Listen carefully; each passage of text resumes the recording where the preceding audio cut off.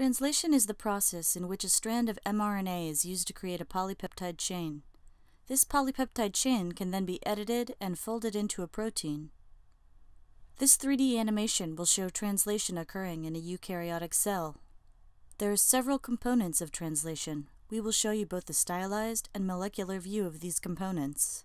The ribosome facilitates translation. It is composed of both a small subunit and a large subunit. These subunits are composed of strands of ribosomal RNA and proteins. A strand of RNA, called messenger RNA, or mRNA for short, carries information for a protein from the nucleus where it was created and edited in a process called transcription. There are 4 different bases in mRNA: adenine, uracil, cytosine, and guanine. Transfer RNA, or tRNA for short, contains an anticodon and is bonded to an amino acid. The amino acid carried depends on the tRNA's anticodon. The amino acids carried by the tRNA are bonded together in the ribosome to create a polypeptide chain. The release factors recognize stop codons on mRNA and begin the termination process of translation with the release of the polypeptide chain.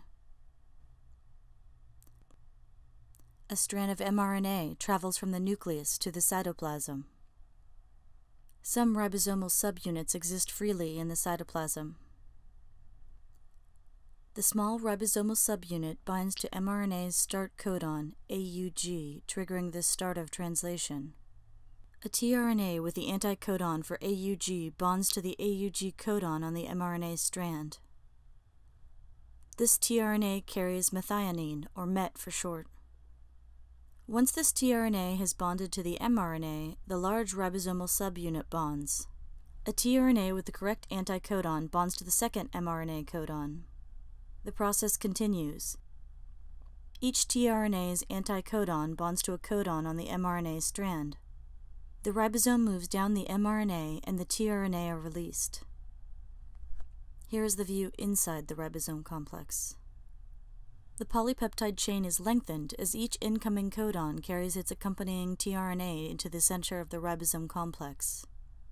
It is here, as the tRNA are pushed together, that the polypeptide chain bonds with each presented amino acid and extends up further through the ribosome. Notice that the polypeptide chain is always transferred to the tRNA moving into the central position.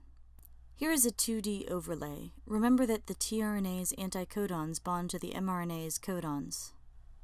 If a tRNA does not have the correct anticodon, it cannot bond to the mRNA strand. This specific bonding requirement allows the correct amino acid to bond and helps ensure that the right polypeptide chain is made.